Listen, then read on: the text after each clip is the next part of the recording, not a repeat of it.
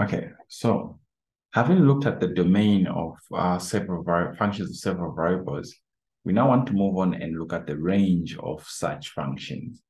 Now, in single variable functions, where you had the function f of just x, we saw to say that in such functions, when it is possible to actually get the inverse of a function, we saw that you can just get the inverse of the function, get the domain of the inverse, and the domain of the inverse would end up being the range of the original function f of x. But we're saying that such tricks cannot be applied when it comes to several functions of several variables. Maybe they can, but it will just be a little bit messy. So instead, since we can't use that trick, then the trick or the method that we're going to use in this case to predict what the range is would be to try to actually plot the function and see what you're getting from there. If you can plot it, then can you actually observe what you have, what type of values or solutions you get from your function, so that, of course, it's such solutions which will help you make a prediction. So we're going to use two types of methods here, the ones that I use mostly. Try to observe the function and see if you can make prediction. And then apart from that, when you can plot the function, can you sketch the function so that you use the graph of the function to actually predict what the range is going to be. Let's use expressions that we have worked out already. And we're going to pick the examples whose domain we actually evaluated. The first one is this one here. In this function, what we have is x comma y, function f of x comma y equals to root x squared minus y squared. So this is going to be our first example. Well, before we even work out the examples, let me just show you some of the most common expressions that you find. The first one, as you might assume, as you might guess, is functions which have a square root. Whether you're dealing with single variable or multivariable functions, if I gave you the square root of x here, you have to see that regardless of the value of x I pick, firstly, x must not be a negative because, of course, we know that we have a square root there. So your domain will clearly not have or not include negative values of x. So all the values of x are going to be above 0 or equal or greater than 0. But other than that, you have to see that here, since I only have a positive outside here, regardless of the value of x I am to select here, this square root will never give me a negative solution. For all values of x in my domain, the possible solutions I'll ever get from here will always be positive. What does that mean? In this case, just by observation, I can tell that clearly the smallest value I can ever have as my solution is 0. Other than 0, everything else will give me something greater than 0. And since I only have x, the higher the values of x I pick, the greater my solution. So this will keep on going until I reach positive infinity. That will be my domain in this, my range, I mean, in this case. Notice that I just used observation. Well, it turns out we can extend the same concept to functions of several variables. Assume we had x comma y now coming this side, and this is actually equal to the square root of, let's say we have x squared, then we have, let's say, plus, let's say plus or minus y squared. Firstly, is this our example there? Is this our first example? Yes, it is our first example. So as you can see here, we are saying that the first part in determining the domain, we did see that this expression must always be greater than or equal to 0. So that part is already established under the domain. So for any value of x and y that you pick from the domain, what do you expect to get? Well, we expect that when we evaluate the square root here, it will always give us a positive solution. We do not expect to get a negative solution. What does that imply? It then implies that the smallest possible solution we can ever get from here is going to be a 0. And when do we expect that? We expect to get that when x is actually equals to y, or when the modulus of x is equal to the modulus of y.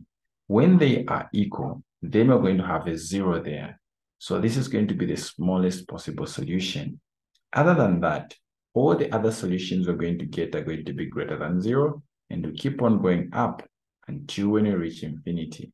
So the range in this case is going to start from 0, going all the way up to infinity. Okay, based on that, do we have any questions?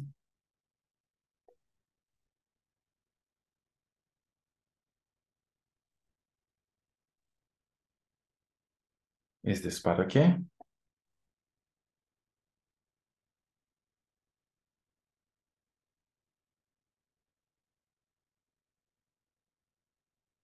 Okay, let's look at a second example to just help you cement what we're looking at there. Okay, look at this one here. So in this second example, we have f of x, comma y. And here we're saying that this is equals to root y minus x squared.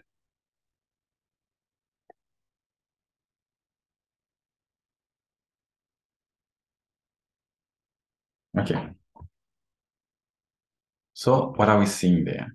So if we focus on this expression, clearly, if we're trying to get the domain, we see to say that for our domain, we must have x minus, as in y minus x squared. This must always be greater than or equals to 0. So our domain will be a set of values x, comma y, members of the real numbers squared, such that y must be greater than or equal to x squared. So this is what we must have. Now, if we selected values of x and y coming from this domain, what do we expect to be our range? Well, what we see here is that for any selection we make, the square root can never bring out a negative. Why? Because it is positive. You can try pick any values of x and y and make sure first that they satisfy that condition. Once you have done that, now try to plug them in this expression. What you will see is that regardless of what you pick, what pair you select for x and y, the square root of that will always be greater than 0, or should I say it will always be positive. So all in all, the square root cannot magically drop a negative. It cannot magically bring a negative. So because of that, we end up saying that, okay, in this case, whatever will come out from this square root will always be greater than 0, or it will always be positive. The only question then is, how far up in the positive direction do we go? The starting point, clearly here, the starting point would be 0 because this can be equals to 0.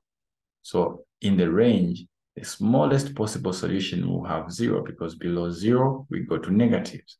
So just the nearest to the negatives, which is 0, and 0 is fine. But the challenge is, do we have a maximum limit? In this case, we do not have a maximum limit. So we'll keep on going up until when we reach infinity. The other examples we're going to look at, not this one, not the one coming next, but after that, they are going to have a maximum limit for our range. So you'll see exactly how we treat them. But in this case, our range is going to run from 0 to positive infinity. Now, this was also a little bit straightforward, but let me show you something that might not necessarily be straightforward.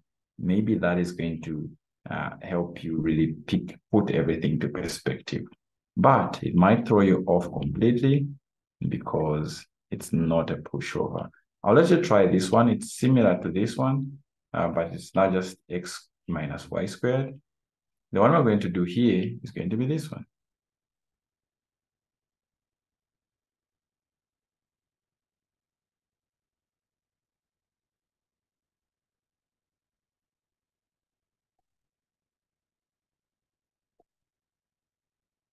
Okay, consider this one.